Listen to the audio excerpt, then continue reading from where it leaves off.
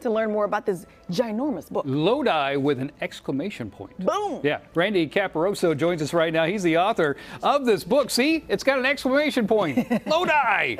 Randy, it's good to see you, my friend. Good to see you, Cody. Thank you. Okay, let's talk about this book. This is huge. How long did it take you to write this and put this together?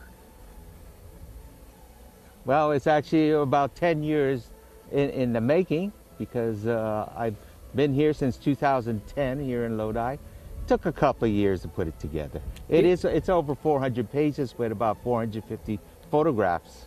That is amazing. 450 photographs. So it's a Bible. Yeah, exactly. Yeah. It is. Yeah. It is.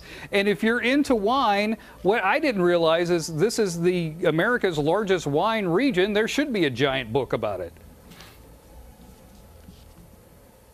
Absolutely. A lot of people don't know it, but Lodi grows more acres of grapes than all of Napa and Sonoma County combined. It grows more than all of Oregon State and Washington State combined, plus another 20%. So this is a very big and important wine region. But on the cover here, you see an old vine here, and I'm standing next to an old vine. This is sort of emblematic of Lodi. This vine was planted 136 years ago. Wow. And it's still producing fantastic wine. Connoisseurs all over the world look for it. Wow. It's amazing. That is amazing. Was there some stories in there that really stuck with you, that as you were doing this research and you're like, this is fascinating history? Well, one of the stories was grapes from this particular vineyard planted in 1886, actually for many, many years, was packed up in little boxes and sent to home winemakers for maybe 100 years. They didn't know the value of it.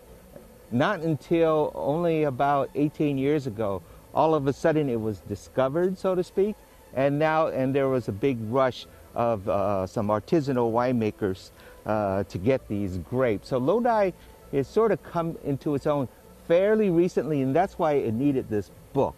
It's the first book ever written on the actual vineyards and the soils and the climate and the history and the people that are behind these type of vines.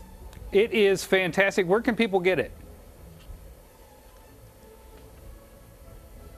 They can get this through a website called kitchencincopress.com, and Cinco is spelled C-I-N-C-O, or they can go down to the Lodi Wine and Visitor Center here in Lodi and pick up a copy. All right, well, stick around. It's very limited, though. Very limited, that's right. You want to get it right now, you better get it because it's very limited.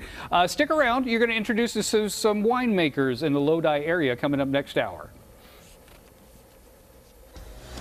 All right, stick around. We got more in the show coming up. Don't go away. Lodi with an exclamation point.